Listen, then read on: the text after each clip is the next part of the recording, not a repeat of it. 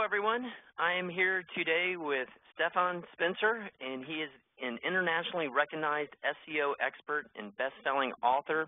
He is also the co-author of The Art of SEO, author of Google Power Search, and co-author of Social E-commerce, all published by O'Reilly.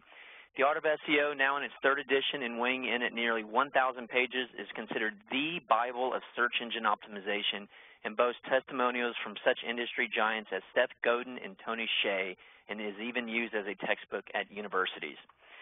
Stefan, how are you doing today? I'm doing great. Thanks for having me on.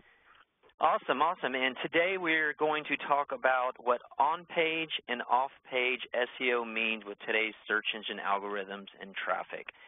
And I personally am super interested in talking about this and learning from the industry giant with Stefan about all this, because there's a lot of confusion about what SEO means in today's world based on what it used to do and based on what it means now, and love to get a lot of stuff cleared up by Stefan. So Stefan, just to kind of get things kicked off just on some basics here, can you just talk about just what are the basics every company needs to concentrate on for on-page SEO?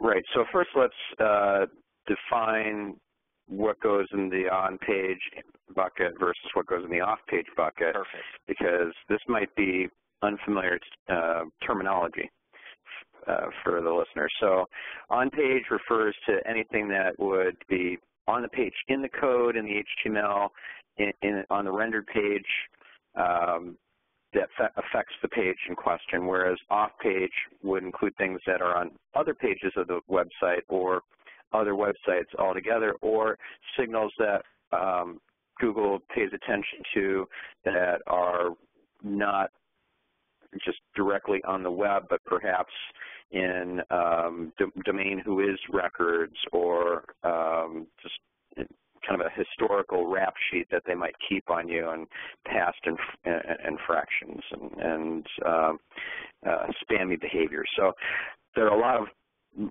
way more off-page factors to think about than on-page, and over time the off-page stuff I think is becoming more difficult, more elusive for the marketer to figure out and to master.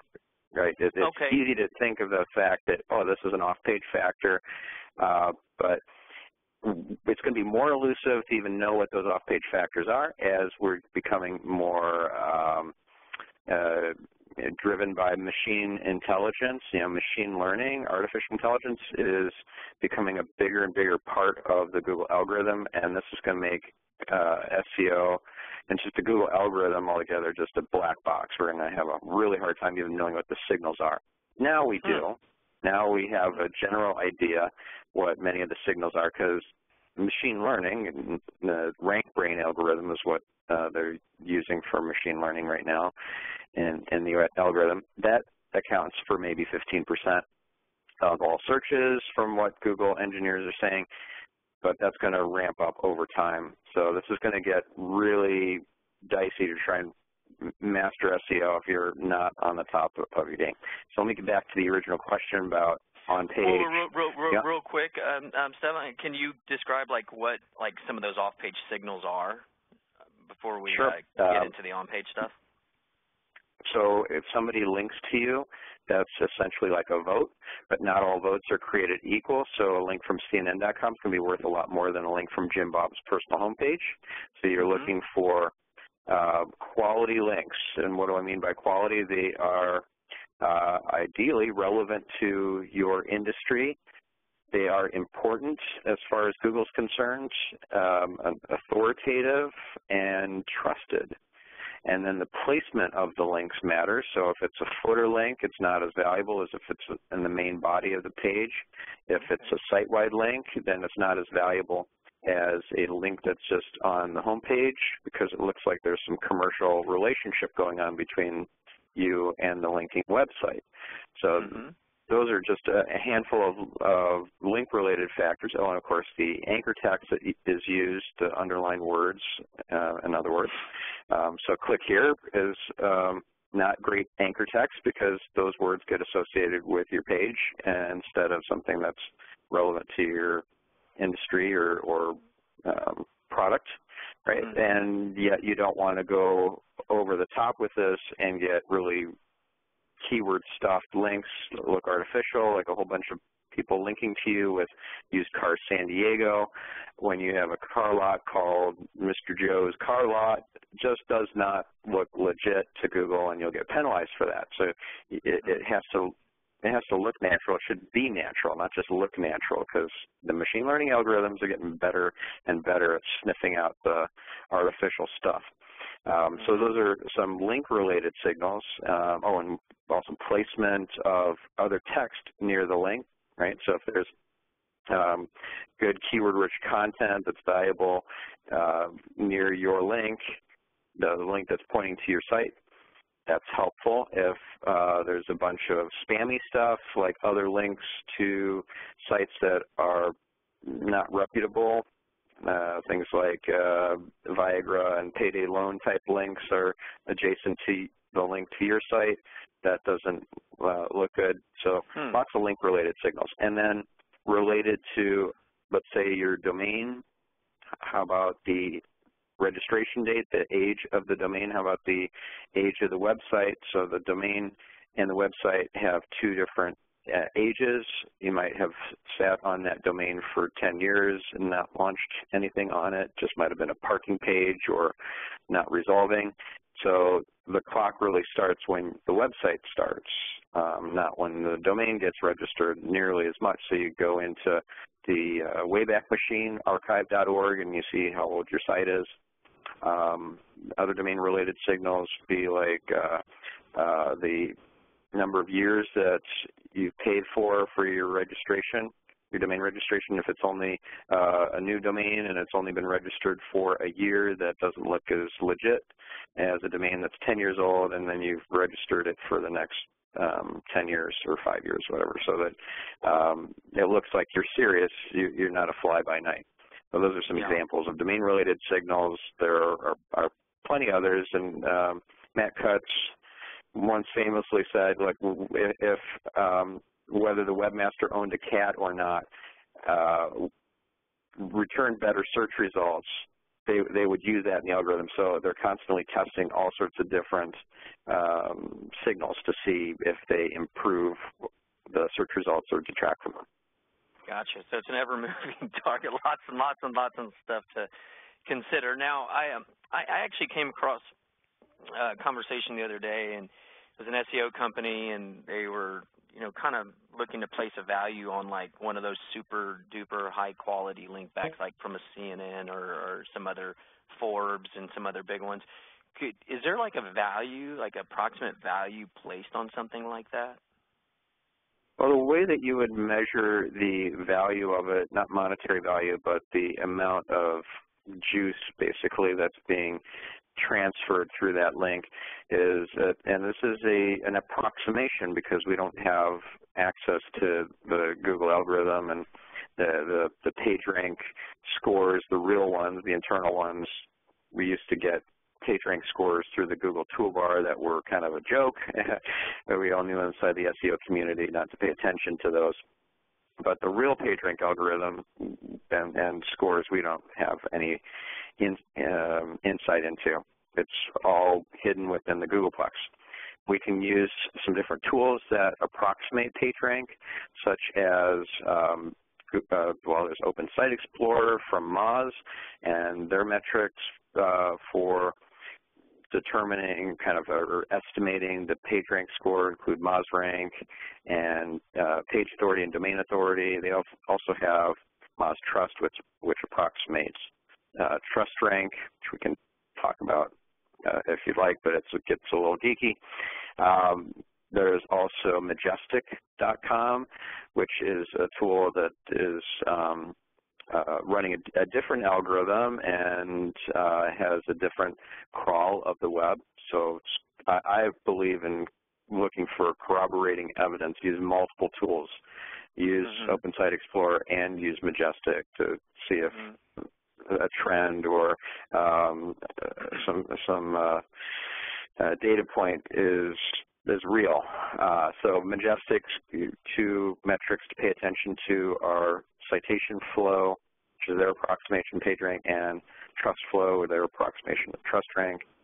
And then there's ahrefs.com, and there's linkresearchtools.com. Link Research Tools, they have Kemper Power, Kemper Trust, and Kemper Power Trust. So there's a lot of different tools that you could use that would estimate PageRank. I use all of them, but at least have two that you use regularly. And some of these tools you can still put in a website, even if you don't. You put in the URL. Even if you haven't logged in, you'll get maybe 3 queries a day allowed. So it's best if you just pay for the service, but even if you don't have the budget at the moment, you can get some value out of these tools. It's just not nearly as much. Is there any way to put a monetary value on if an SEO company was coming to somebody and say, hey, we're going to get you a link back from this high-quality site? No, in fact, I would say that's folly. To put monetary value, you can't possibly do that, because once you look at an individual link, and the score might check out, but then you see that a bunch of the links on the page are really sketchy. Links to Viagra, payday loan, all these really sketchy links that completely invalidates the power of the link that you have on that page. I hear you. And then that's where I just was like wondering. I was like, how can they do this? It really just comes down to, I mean, you got to get with, if you're going to be concentrating on your like an SEO company, that's going to be getting you, link juice. It really just comes down to the reputable companies, and you got to find a good company, because there's so many things that you can fool somebody with. It sounds like, even if it's saying you're getting it from a Forbes.com, what that might not mean what it used to mean, or it doesn't mean what it used to mean. Definitely, it definitely doesn't mean. Yeah. Okay. So, well, that's interesting. I kind of felt that, but I didn't know it. I just thought that it sounded weird. Yeah. So here's the thing that I would recommend you do to make sure you're getting a good SEO firm. I have 2 different documents that are free on my website on stephenspencer.com. One is, and they're in the resources, guides, and white paper section. So mouse over resources and then pick guides and white papers. The first document is an SEO hiring blueprint, and the second one is an SEO BS detector. I won't say what BS stands for, but you know what it means. This is a clean podcast, right? The idea here, though, is you need a roadmap. Maybe it's not a clean podcast.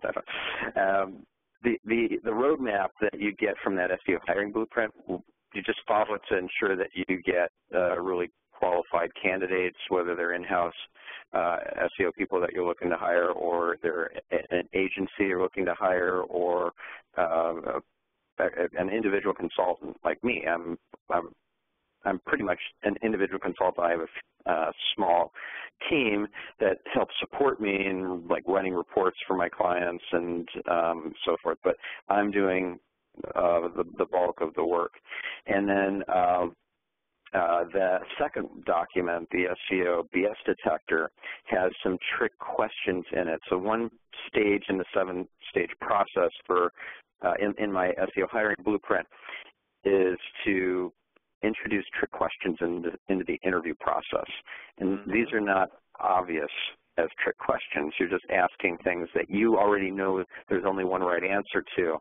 And it just sounds like an innocent question that somebody might ask. Like you might slip into the interview when you're asking about things like, okay, what's your process for doing on-page SEO? And I realize we never circled back to on-page stuff, but what's some of your strategies and tactics for on-page stuff, for optimizing things on the page like titles and so forth? And then you might slip in as the trick question and tell me what the process is for optimizing meta keywords. How does that work?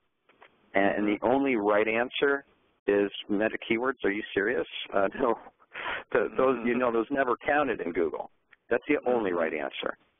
Because if they said, well, they don't count as much as they used to, but it's not a bad thing to do it still, That's a completely bogus answer because they never counted in Google. And if you don't believe me, just Google it, type in, this is on the Google Webmaster Central blog back in 2009 or something. They said, we never counted meta keywords in our algorithm. They never counted. They were never a positive ranking signal. So if somebody says anything to the contrary, you know they don't know their stuff, and that's a great time to say, you know, we're done with the interview, but I appreciate your time. Here's the door. Yeah. So you got to be very careful. Just telling people about those just saved people probably a ton of grief in money and time. So that's I'm so happy to hear that you've come up with something like that, because I think you're really doing something, you know, doing a service to the world and the industry out there. That's awesome. Yeah, thank you. Just to direct people correctly, it's StephanSpencer.com. That's StephanSpencer.com. Stephan Spencer. Correct. Okay. Yeah, and there's a ton of other stuff on there too. That you know, like probably hundreds of, not counted them all, but probably hundreds of articles I've written for Search Engine Land for many years. So there are links to tons of those articles written for multi-channel merchants and just a bunch of different sites, Huffington Post, et cetera. And then there are some other white papers and downloadable PDFs. There's archived webinars and YouTube videos, interviews, all sorts of stuff. And I have 2 podcast shows that people should definitely check out. There are links to both shows from StephanSpencer.com, but you could go directly to MarketingSpeak.com for the Marketing Speak podcast, all about internet marketing stuff like Facebook advertising, SEO, of course, conversion optimization, you name it. And I interviewed some really great guests. I interviewed Jay Abraham recently, for example, on Marketing Speak. And then the other one is called The Optimized Geek. It's kind of a funny name.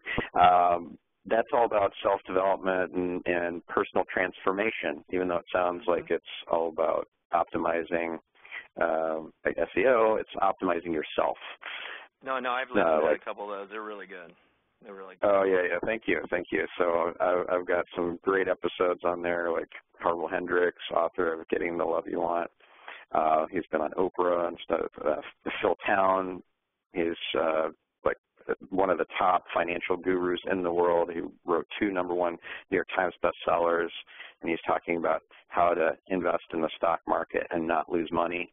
It's just like, there's some great episodes, all these biohacking episodes as well. I've got I'm going to interview Dave Asprey next month, who's the Bulletproof executive and creator of Bulletproof Diet, which is a New York Times bestseller, and Bulletproof Coffee is his invention. Yeah, great stuff. So check out those 2 podcasts as well. Awesome.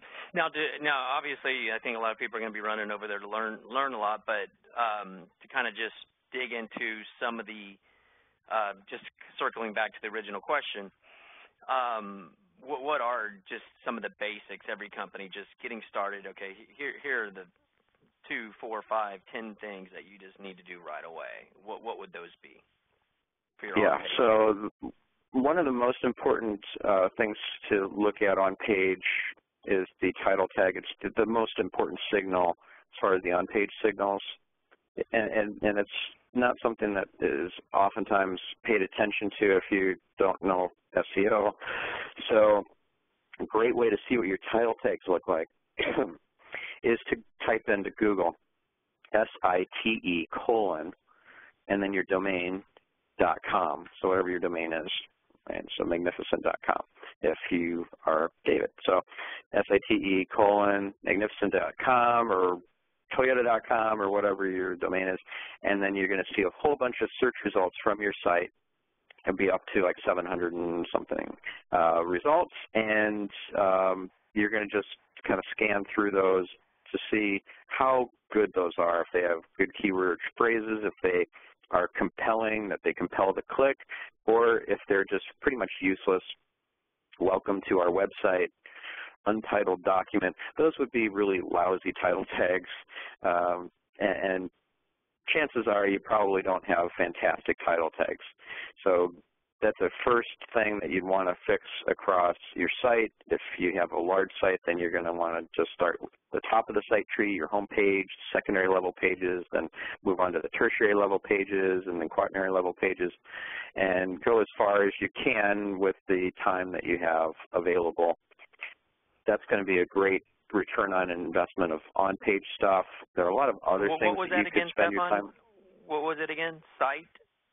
You do your site? SITE : and then domain.com, whatever that domain is, whatever your website URL is. Okay. Don't put a space after the colon because that'll break the operator and it won't work right. So SITE : magnificent.com for you guys would return a whole bunch of pages from the magnificent.com website. And then you just scan through looking at those and you say, oh yeah, these look really bad. I need to work on these. And if you're running a WordPress-based website, you could either use a plugin that I had created back over 5 years ago, and it's called SEO Title Tag. Allows you to mass edit all sorts of posts, pages, tag pages, category pages, pretty much anything on your WordPress site, all through a mass edit interface, like dozens or hundreds of pages at a time without going to each page individually, editing it, saving it, and then going back and then doing it to the next one. You want it all on one page, so that's a mass edit interface. Or Yoast with their SEO plugin basically copied that functionality and put it into their plugin as well. So if you're using Yoast, you can just use that feature.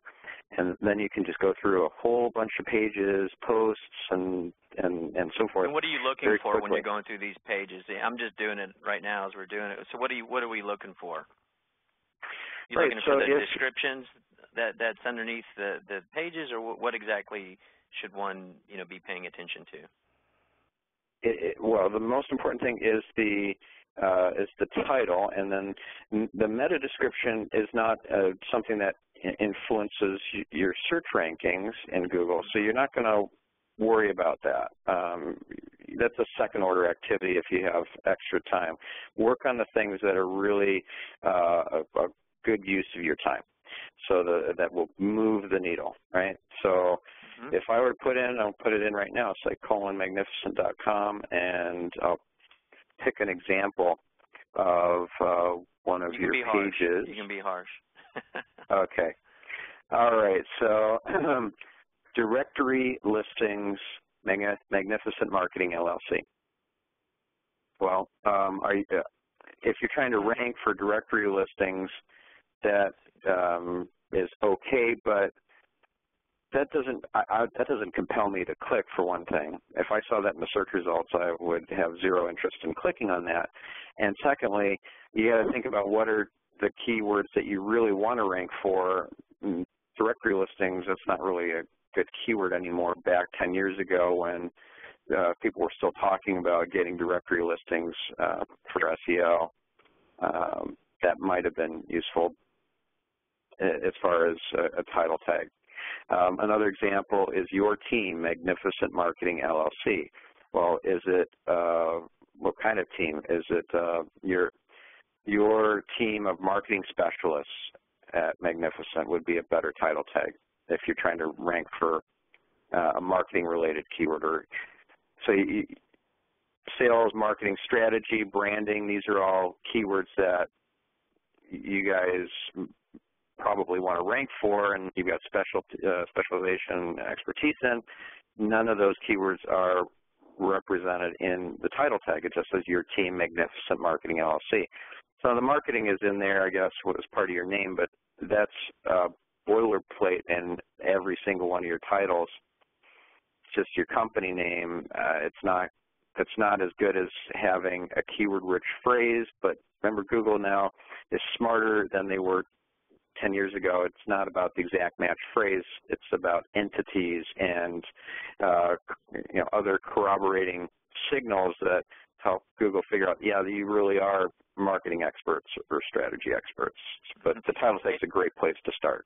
And you're looking at like what actually the top part of it right there, like your team dash content technology plus marketing services, correct?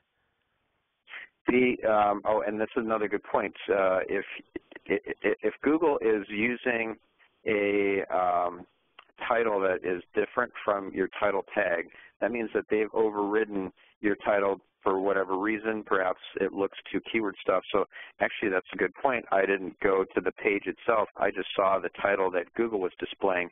They overrode your title tag. So it says, according to Google, your team, Magnificent Marketing LLC. I click, and then I see that your title is actually different, and this is happening more and more these days. You guys have a title that says your team, Content Technology and Marketing Services, Austin, Texas. So if Google is basically hijacking your title, try kind of making it more value-added, less keyword stuffed, and seeing if Google will start using your title instead, because it's hard to know why exactly Google is overriding your title tag with theirs, but you don't want to just accept that. You want to work to improve your title until yours is the one that gets represented in the search results. So that's a good point that I didn't make until you brought it up. So, yeah. Very interesting. Okay. All right. What are some other things? I mean, that's great starting point there. What are some other just the basics? Right away before digging into all the minutia. What are some of the other things people just checklist of do this, and this? Yeah. So this is going to start to get geeky. We'll start with the easy stuff. So the title tag, really easy. Of course, you want to do some keyword research. Use like the Google AdWords Keyword Planner. You need an AdWords account in order to use the tool, but you don't have to spend money with AdWords. You just have to sign up and give your credit card details, and then you can start using the tool. It won't be dinging your credit card. Just don't start any campaigns that you didn't mean to in AdWords. So once you've identified some good keywords to target and you've incorporated some of those into the appropriate pages on the site, you're not going to keyword stuff. You're not going to use the same keyword phrase across all pages of your site. You're going to pick a page that's highly relevant to that keyword theme, and then you're going to put that into the title. You're going to also put that in the body copy. And the concept of keyword prominence is important to grasp here, because it's not about the number of occurrences, otherwise known as keyword density. It's about the placement of that keyword phrase. So if it's at the top of the page, it's worth more than if it's at the bottom of a 3,000-word page. So just think about, like, am I putting my best foot forward here with this page in terms of what I'm trying to present as my keyword focus or keyword theme? And so keyword prominence is a really important concept for that. And now we're going to get geeky, because you're going to have to think about what's happening behind the scenes in the HTML, such as schema.org markup. That's also known as microdata markup. You make sure, like, if you have a video embedded on the page, that you're using the schema.org video object or Facebook share format or RDFA. So you got geeky stuff going on behind the scenes, depending on what kind of page type we're talking about. If it's a product page, then you've got offer markup, schema.org offer markup, and so forth, because you want rich snippets to appear in the search results for your listing, right? You want, for example, if you have customer reviews, you want a star rating in your listing in Google. You want it to say the number of reviews that are associated with that product page. If you have stock availability on your page, in stock or out of stock, you want that displayed in the Google listing. You want your pricing. If the product is $32, you want that to show up in the search result. So that's all done with schema.org markup. And that's something that if you're not sure that you're doing it or not, you could use a tool called the Google Structured Data Testing Tool to see if this is in place and if it's in place correctly. And then there's other stuff that you're going to have to, configuration type stuff that you're going to need to watch out for. Things like, is there a meta robots tag that's a no index directive that's causing that page not to show up in the search results, or the robots.txt disallow directive blocking that page from being spidered by Google. Yeah, there's tons of things to look out for.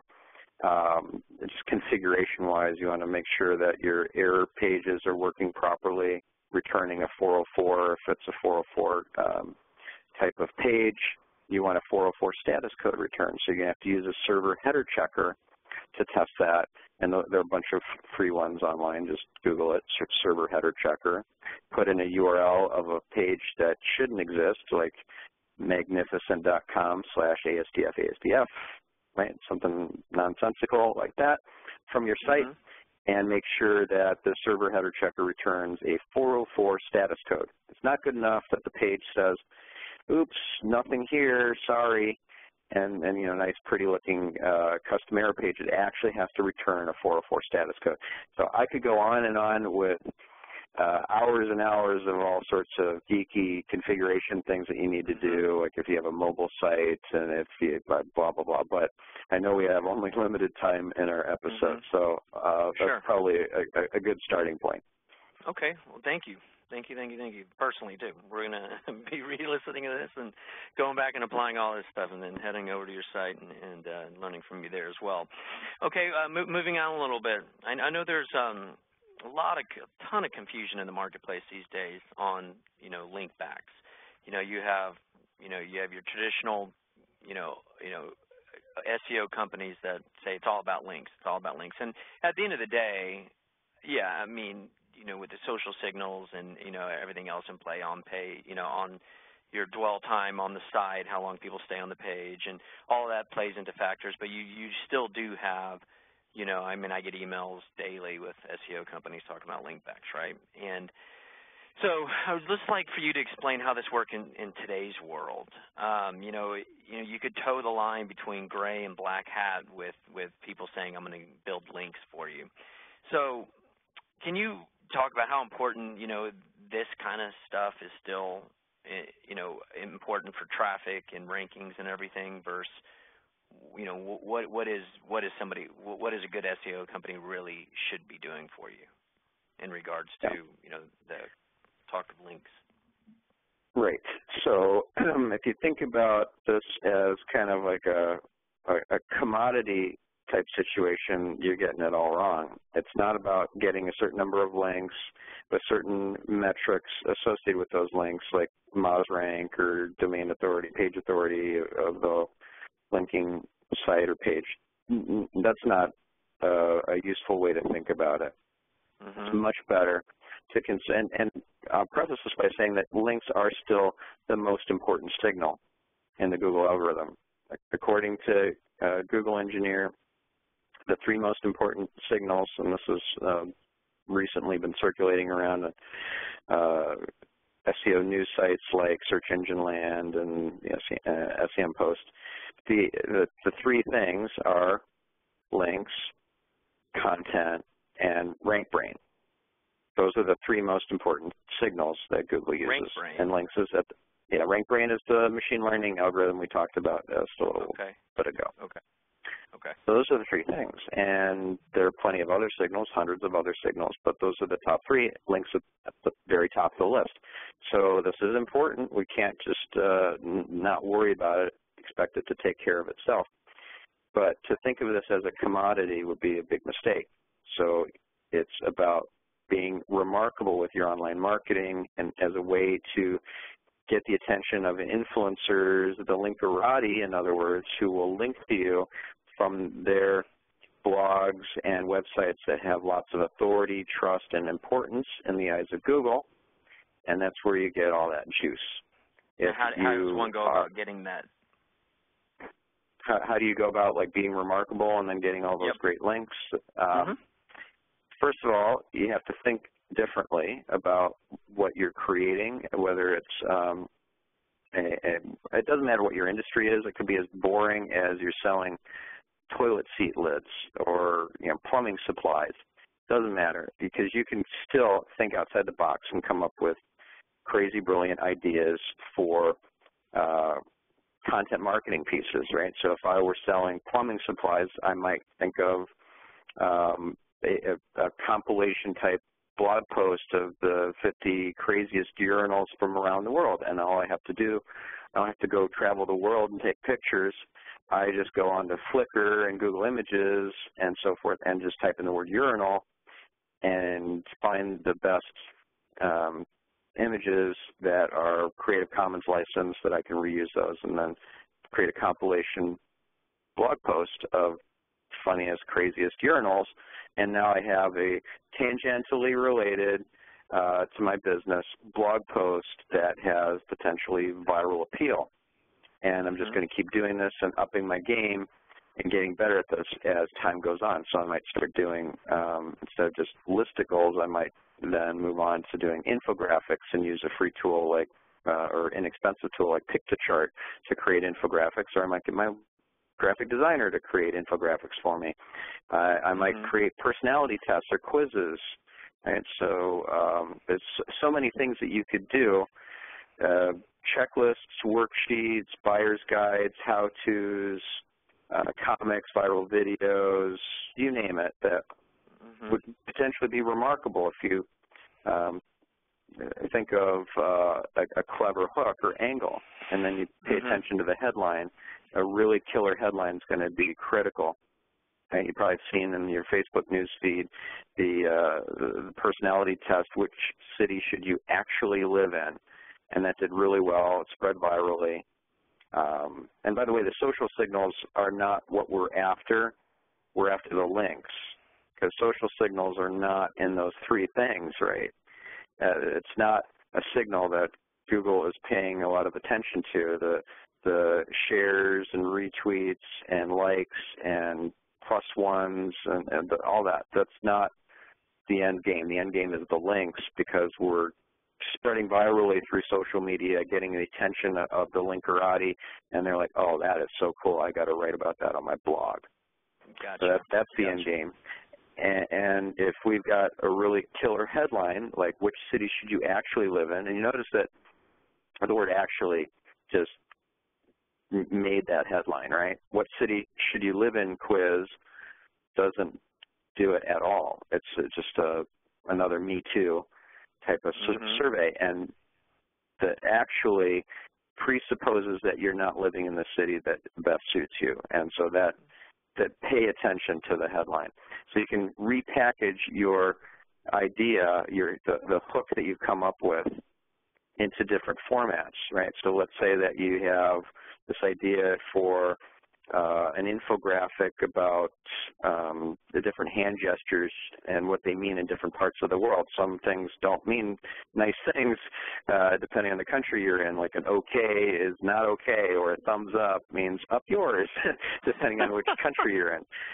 So an infographic would be a great starting point for conveying that information. It'd be a lot of fun, right? And graphical. You could also use a viral video that would be a lot of fun, and you're like, oh, well, I'm not going to send a video team around the world to take videos of what these things mean in different parts of the world. Well, just go into Fiverr.com, Fiverr.com, pay somebody $5 in that country to go and video themselves giving the thumbs up or whatever, the up yours or whatever that means in that country, and see what the reactions are, and then take the best of those videos and create a compilation, add your narration, and say, add some animation and stuff to it, and have an educational viral video about what these different hand gestures mean in different parts of the world and how to avoid getting shot. And you could just keep repackaging these things in different formats, like a personality test or quiz. Like you can have a quiz, which will you get shot as a world traveler, yes or no? Take the quiz. And then you try and guess whether this thing is an okay thing to do as a hand gesture, like the V for victory signal is very vulgar in certain countries. And you wouldn't know necessarily which countries you can use it and not use it, and you can have this fun quiz, and then it gives you a score at the end, and then there's a badge that you can probably display on your social media profile or your blog sidebar saying whether you get shot or not as a world traveler, or what, you know, how many bullet wounds you get, whatever, right? So I'm just making this up, but the idea here is think differently, think outside the box, create something that has potentially a viral appeal, even if it's just tangentially related. That's okay. This is not designed for your customers. This is designed for the Linkerati, right? So just like Caterpillar, CAT, they make big earth-moving machines. They made this incredible viral video, massive Jenga game. The Jenga game, using huge, like one-ton blocks and earth-moving equipment to create the Jenga tower, and that got millions of views. And then they eventually got the links by having various blog posts and PR initiatives. It wasn't just to get links to the YouTube video on YouTube.com, because that doesn't help them directly. They want the links to their website, and they got it. They got lots of great links, and that was not targeting the customers at all. Nobody's going to say, oh, I'm so glad I watched that video. Now I'm definitely going to buy that bulldozer. Yeah, I want to play that game. So, so it sounds like more and more with SEO, content marketing is becoming a bigger factor for small and large companies, it sounds like. You know, to get these link backs, but then you just need to, I always say, before we can invite guests over, you got to get your house in order. So make sure you get all that on-page stuff done that you mentioned, and you know, and listeners again can go to stephonspencer.com to get all that stuff done. So that's first and foremost. But then the plan moving forward, it's less about trying to like build links, and instead it's create, you know, super compelling content that's, you know, everything you've described above. It could be funny, it could be humorous, it could be, you know, educational, it could just be just crazy off-the-cuff stuff. But, yeah, so it sounds like that's kind of the winning formula. Get everything on your site done correctly, and then be remarkable with your content and get it out there to get these links back. Am I hearing that correctly? Yes, and people are probably going to wonder, well, how the heck do I get it out there? I have very few fans or followers or subscribers, and I can push it out on my social media channels and it won't make a darn bit of difference. So the solution there is to use power users. I wrote an article for Search Engine Land a while ago called The Social Media Underground, and that goes through how to get power users in your hip pocket to utilize for pushing out your remarkable content into various social channels and get that kind of reach, and hopefully the snowball effect will happen, right? The snowball starts small, rolling down the hill, but it gets big and gets really big fast. So that's the idea. Power users, what else would you suggest? You know, obviously that'll take some time, and to try to do that, what are some other, you know, getting it out there suggestions do you have? Yeah, to network with influencers. Let's say if you're a podcaster, you want to go to podcasting conferences and meet the top podcasters and add value first, ask for favors later. So podcast movement is coming up in July in Chicago. PodFest just happened in Florida. So go to conferences, make friends, go to meetups and things where you're going to meet other influencers, not just random meetups, but ones where influencers hang out at, and use a tool that allows you to outreach to influencers and build those prospect lists of influencers who have high cloud scores, high Moz rank scores, et cetera. Like pitchbox.com is a great tool for that. Not only does it do the prospecting and build the list for you of influencers per the topic that you're working on, you put in keywords, and then it builds that list for you, but also it will do the outreach for you. You pick some templates, or you upload your own templates, and then you can personalize the individual emails. It also works like a mail merge sort of thing, but it's got to seem like it's an individually handcrafted email and not one of those bulk emails, because that'll get deleted immediately. And then it handles the follow-up. If they didn't respond after 10 days or 2 weeks, then you want to send them a follow-up, so you can have a template for that and re-forward the original email, but ask for, add value before you ask for a favor. So if you have a column with the Huffington Post, like I do, you could say, well, I'm working on an article of, 15 things that, counterintuitive things about marketing that you need to know, and I wanted to interview you for that article or get at least a short quote or tip. Could I interview via email or by Skype for 5 minutes, 10 minutes, whatever? And that's a great way to add value first and then build a relationship so that you can ask for the favor later, like, hey, I'm working on this ebook or whatever, and I'd love for your subscribers or your readers to have access to this for free. You don't start with that. You don't walk up to a woman and say, hey, nice to meet you, would you like to get married? That's really creepy. You add value first. You start with a low impact thing, and you kind of over time build up to the ask. So, gotcha. Yeah, I mean, that's all amazing stuff, Stefan. I just can't thank you enough for sharing that. That's amazing. And again, everybody can go back to your site to learn more about all the specifics of everything. To kind of close but move on, wanted to maybe just ask some specific questions I came across just doing some research, getting ready for this podcast, and just kind of have you answer some specifics here that just circling to end, but circling back around to on-page stuff, some things I'm just very curious about as well. One came across a question of, do you think bolding your keywords gives your page an SEO boost? Is that a misnomer? Is that true? Is that false? Yeah, it's completely false. And if that's the sort of mythology that you're getting, you need to run from that SEO who's telling you that stuff. Cause it's actually an SEO. I won't mention the person's name or anything. It's this email that I'm just on their list, and I get it. And I thought these were some odd questions, so I wanted to run them by you. And again, this goes to that BS. Yeah, I know, and that's what's so curious about this topic.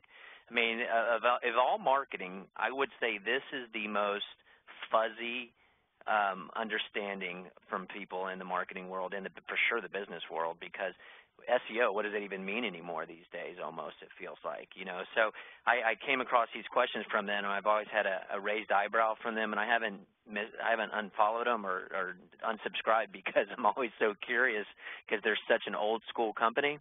But that's why I just wanted to bring these questions to you, because I thought that they were great. So, I mean, great in the sense of, are they real, right? So entertaining. It's definitely entertaining. And by the way, all these sorts of myths, there's a bunch of them I've collected and debunked in a white paper, like my mini ebook. Again, free document on my website on stefanspencer.com in the same area. Resources and then guides and white papers. It's called These SEO Myths Must Die, and I list 72 myths like that and then debunk each one of them one by one. Well, I will definitely link to that when I write up this blog post, because I will link to it and I will read it through every single one, because that's what we're trying to clear up today. And I think you're doing a marvelous job at it, and not to mention all the resources that will do that. So just a few more questions here, just out of curiosity. Are visits like to a website or page alone a ranking factor at all? No. If you think about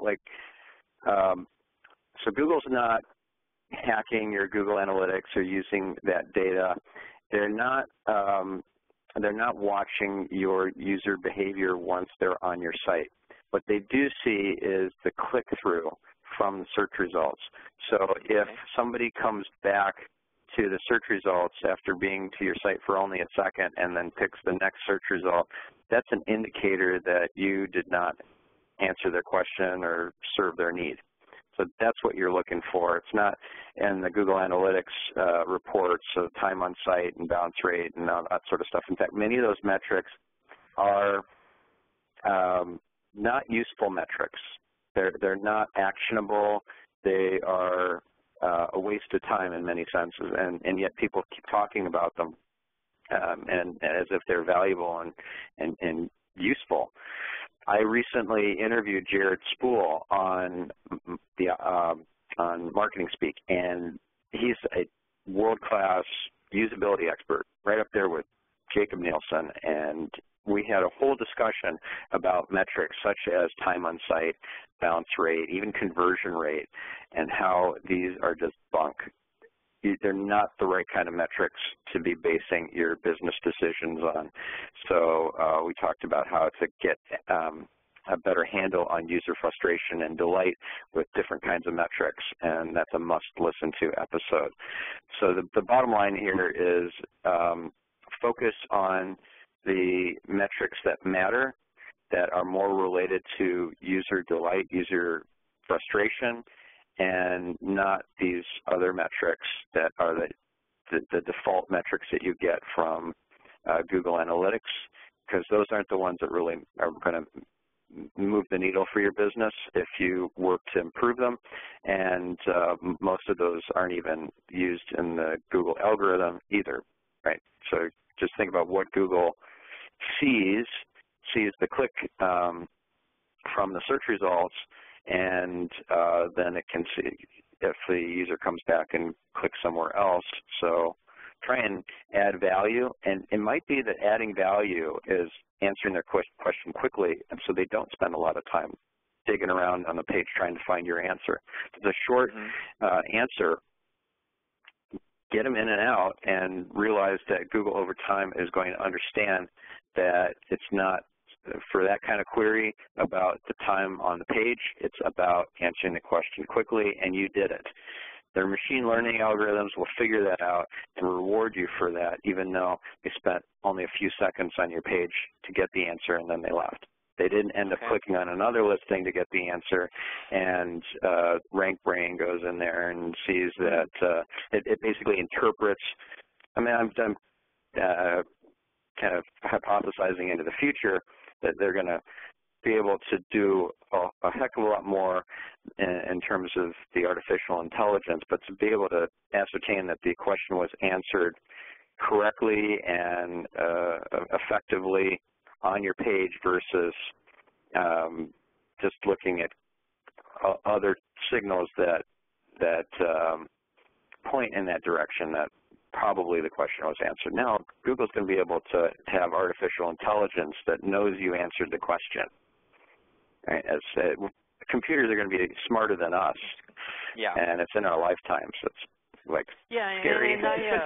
It is, but a little bit what's comforting with Google and Facebook and some of these, quote unquote big bag giants, and I'm doing air quotes, is that they really their businesses are based around user experience, really. They're in to make money, but they can't make money if they have a faulty product.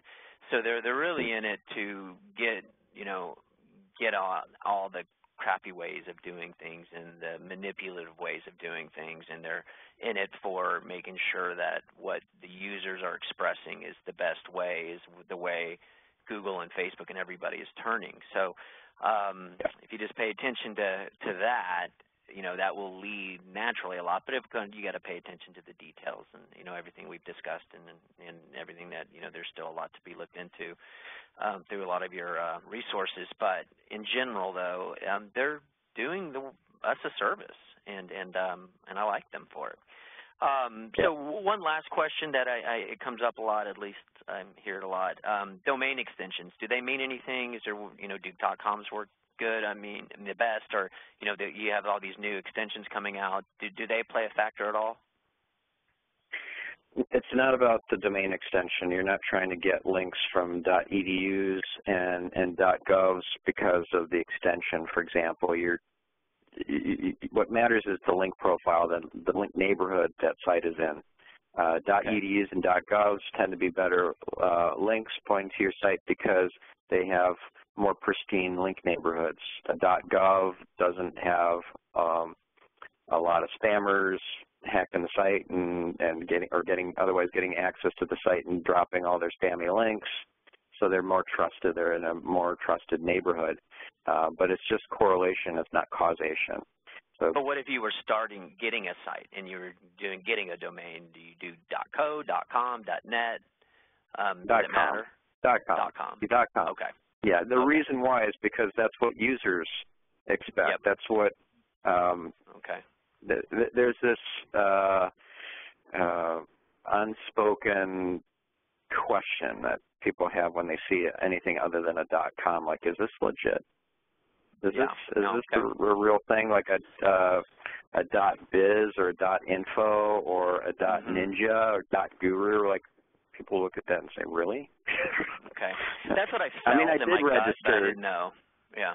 Yeah, I did register Stefan.ninja for fun and Stefan.guru, but I'm not putting those on my business card. So that's just kind of ridiculous. Get a .com, and if any kind of permutation that you're looking for is already taken, just go to a aftermarket domain resource like buydomains.com, B-U-Y, like purchase, buydomains.com, or hugedomains.com. Do some searches, do some keyword searches, find some domains that are in your budget range. They've been around for a while. Most of the good domains, all the good domains are already taken. So probably going to have to buy an aftermarket domain, and you can buy them for as cheap as maybe $500, even a couple $100. I bought scienceofseo.com 5 years ago for I think I paid $650 for that. I bought instar.com, INNSTAR.com, a site that's been around since the 90s for $500. Yeah, $500. That's what I paid for that. So good deals are out there. Yeah. Yeah, we were lucky enough to score magnificent.com. That was kind of lucky. That is magnificent. Good job. Thank you. Well, hey, Stefan, cannot thank you enough, not only to have created an amazingly content-rich and educational podcast and blog, but on a personal level, you gave us a lot of marching orders for our team, so we're going to be digging into all this stuff. So thank you on both accounts. And again, just to reiterate, everybody can go to STEPHANSPENCER.com, StefanSpencer.com for all those resources. We've mentioned a couple of them that you specifically should go and look, the starting guide stuff, as well as some of the myths. Just a lot of great information. So I highly encourage everybody to run over there and keep learning from this guy, because people probably say this kind of stuff a lot about a lot of people, but he truly is one of the very, very, very best in the business, or else people like Seth Rogen and Tony Hsieh wouldn't be using it. So, Stefan, thank you so much for your time, and we look forward to doing another one with you soon. All right, sounds good. Thanks for having me. All right, thanks a lot.